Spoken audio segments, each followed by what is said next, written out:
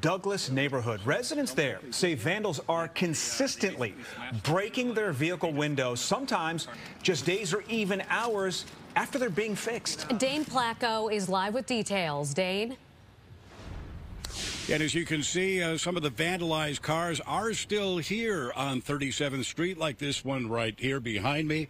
Little mounds of broken glass marking the spot where each car got hit. And what's especially frustrating for residents is that this keeps happening again and again. I am upset because something needs to be done. They running around vandalizing people's cars. Like, this is unacceptable.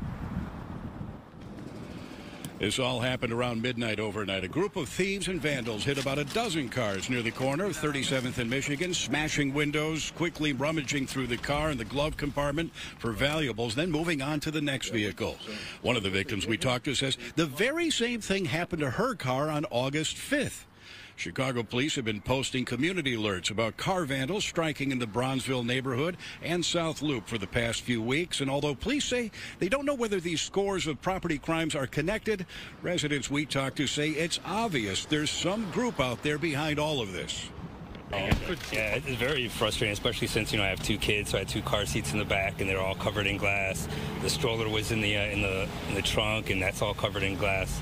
So we couldn't even take my daughter to class this morning. How frustrating is this? It's very frustrating.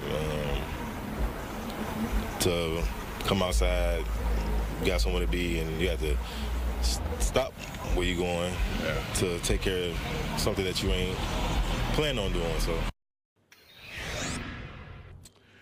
Now, much of this is happening in the 2nd Ward, and a short time ago, we talked to 2nd Ward Alderman Pat Dahl at City Hall. She's aware of all this. She's just as frustrated as residents are. We'll tell you what she plans to do about it coming up at 5 o'clock.